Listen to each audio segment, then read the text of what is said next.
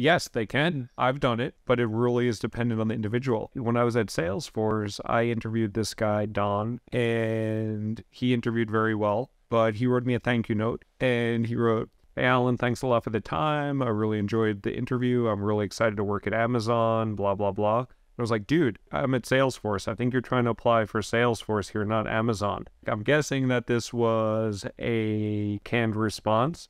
I called him on it and he's like, "Oh my God, I'm so sorry." And I was like, "That's okay." So I was forgiving there. I've been forgiving with other people that have interviewed poorly, but had a really strong reputation coming in, because I do know that a 45-minute conversation is less indicative of someone's capability than a longer body of work. So I have been very forgiving with people. So interviewers definitely can be forgiving. But again, it's dependent on the interviewer, and you don't know who you're interviewing with, and there is no quality control either. There's no quality assurance. So I can give you any rating you want, and as long as I have confirming information to support it, like if I want to say, "Oh, Debbie showed up and her internet was spotty, and how could she do that coming to an interview?" Like if she can't do that for an important interview, forget it, we're not hiring her. Or I could say, "Well, Debbie had some difficult problems with her internet connectivity, but she plowed through it and she had a good attitude about it and she's very resilient." I can say, "Let's hire Debbie because she had a great attitude there," or I could say, "Let's get rid of Debbie because she should have known better and she should have had a plan B in place."